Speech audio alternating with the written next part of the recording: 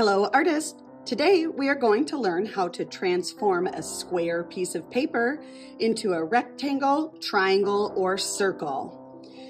There will be this reference sheet at your table so that you have a visual reminder of how to follow these steps after the video. We'll start with a rectangle.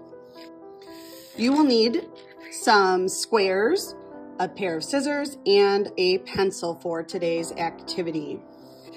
To create a rectangle, you will fold this square paper from side to side, kind of like you're making a door or a book. So you'll match up your two sides, then use one finger to hold, the other finger to push down in the middle, and then rub the paper from one side and then the other. This will form a nice straight crease. You can then unfold your paper. You will use your scissors to cut right along this fold. When using scissors, make sure that you open them all the way up. I like to think of scissors as being a little monster mouth, and the mouth of the monster is the strongest when you feed the paper all the way to the back of the jaw. So you're going to slide your fingers into the bigger section, thumb goes into the smaller section, hold your paper, feed it to the back of the scissors, and then squeeze and lift to cut on that folded line. When you're done, you should have two rectangles. Next, we'll make two triangles. This time you'll begin with a square, but I want you to turn it so it looks a little more like a diamond. It's standing on its point.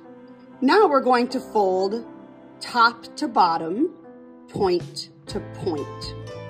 So I'll use one finger to hold, and I'll use my other hand to bring the points together. Match up my bottom corners. I use one finger to squish down the middle, and then I press from one side and to the other to get a nice straight crease. If I've done this correctly, it should look like I have a little bird beak, or I like to think of it as a taco. Unfold, feed the paper shape into the back of the scissor mouth, squeeze until you cut across to create two triangles. And then our last shape today will involve cutting a circle.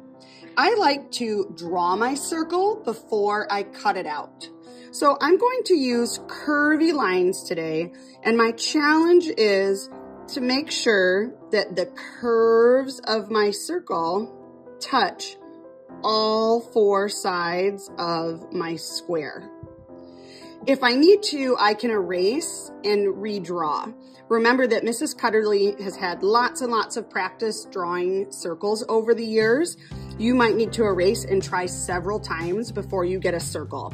You are looking to see that your circle touches all four sides of the square so that it's nice and big. Now, when we're cutting a circle, we do feed the paper into the back of the scissor mouth.